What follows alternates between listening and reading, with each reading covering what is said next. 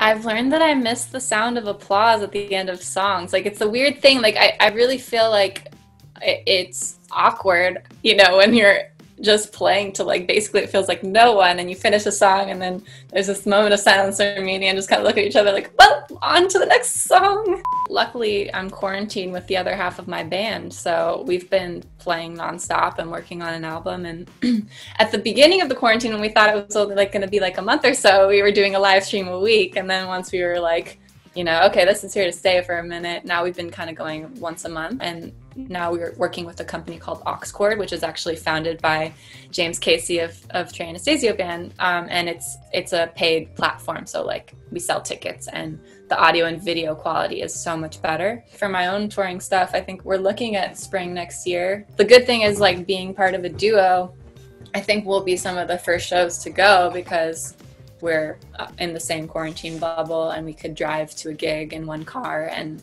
kind of limit, the risk there. For Tab, I think everyone's kind of just waiting until, because it's such a big, there's so many moving parts. I think we're kind of just waiting to see where everything lands. What is the first indulgent purchase you'd make if you won the lottery? Again, I want indulgent. I don't want, I'm going to help people. I don't want anything altruistic. Be selfish. Oh man. I mean, I would totally buy like a mansion first and foremost. Like, I live in a studio apartment in New York City normally. So the space to, have my own practice studio is like on the top of my list. Do you think that living in New York City will still be as important when this is all over? Oh yeah, I mean, I still have my apartment there. It's just that because there's not really any music going on, I'd rather be close to my family and my boyfriend out here. So that's kind of why I'm hiding out until coronavirus is, a thing of the past. I probably over-romanticize New York City in terms of like jazz. Are you still able to go out in New York and just find cool jams that are happening? Yeah, there's a lot going on. I mean, I think I over-romanticize it too, because I'm always like missing it when I'm not there. And then when I'm there, like the reality of like the weather and like getting on a subway and like dealing with, the crowds is like not my favorite thing, but it more than makes up for it with all the musical goodness that's there. You play like jam music with Trey, and then you kind of do this other thing. And I've long been saying that there should be some sort of blending of Latin music in the jam scene, and I haven't seen it. Well, I mean, there is a little bit of that in Tab for sure. I mean, and that's part of why I think I was a good candidate for getting the job, 10 years ago, because I came up in playing salsa bands, playing Brazilian music here in the Bay Area. And Ciro Baptista's been like a longtime collaborator of Trey's. And so there are some grooves and some moments in songs that are totally taken from that tradition.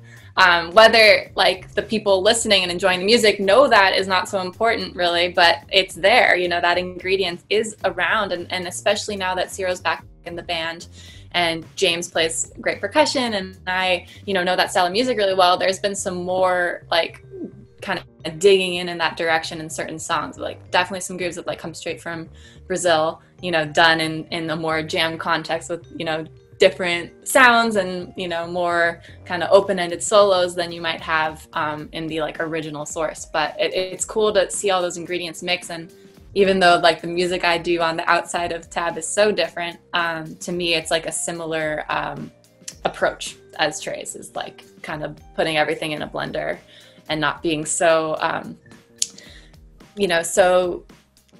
obsessed with needing to put like color within the lines of a certain genre. Do you have a tattoo? If so, what was your first?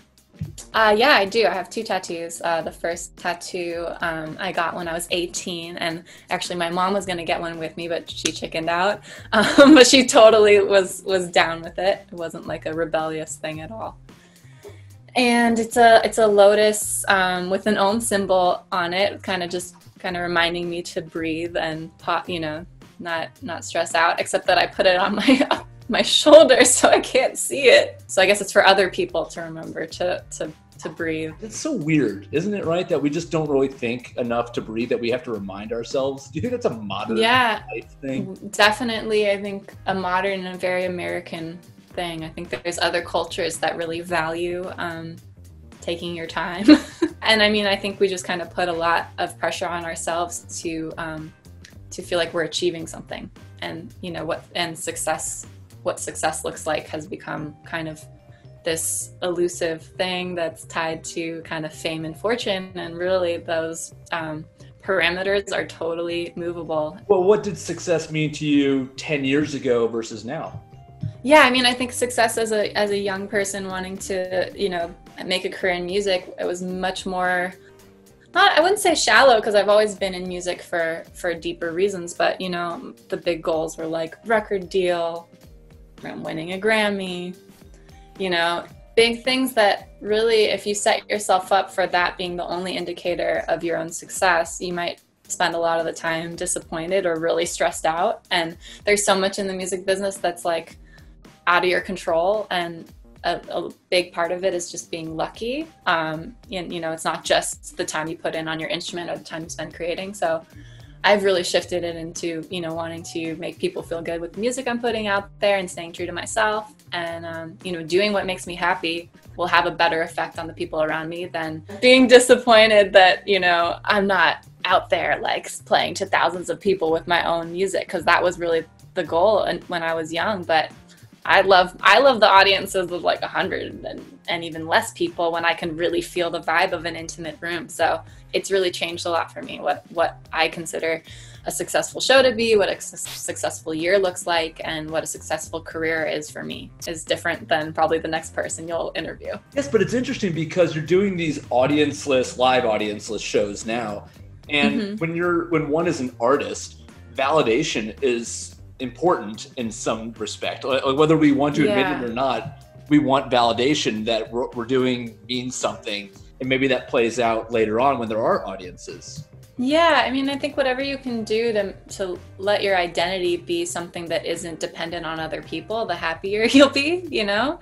So I think all of us have had a reckoning with that as artists during the quarantine, because we've really just been, you know, our industry has been kind of put completely on pause, or even like in a way wiped out for the time being. And so if you're looking for external validation, it's not a very good time to be a musician. But if you're focusing on, wow, I really love waking up and doing this every day and creating and putting out content that matters to me, and I'm going for like the quality of my audience rather than the quantity, then there is a way to be happy, for sure.